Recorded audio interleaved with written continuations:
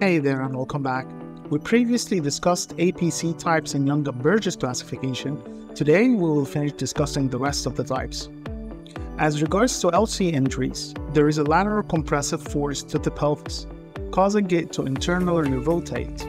Now, according to the severity of the lateral force, they can be subclassified into three types: LC1, LC2, and LC3.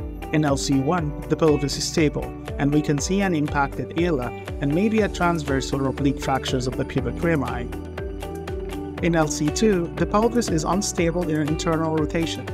The compression force will either cause a crescent fracture of the iliac wing, or it's going to disrupt the posterior sacroiliac complex. Now, remember in LC2, the pelvis is still vertically stable. But why is it vertically stable despite the fact that the posterior sacroiliac complex is disrupted? That's because the sacrotuberous ligaments are still intact. In LC3, it's actually an LC2 with contralateral external rotation of the hemipelvis. LC3 is called windswept pelvis, and this one is most common with bowel injuries.